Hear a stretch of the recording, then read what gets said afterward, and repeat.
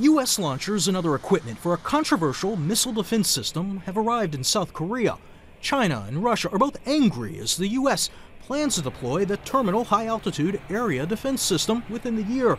The U.S. and South Korea insist the system is for defense only, not a threat to China, Russia, or any other nation.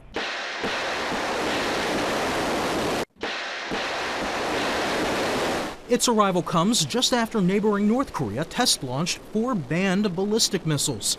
North Korea's state-run media aired pictures said to show the 4 missiles being launched Monday, with leader Kim Jong-un watching. Those 4 missiles landed in the ocean close to Japan. Matt Small, The Associated Press.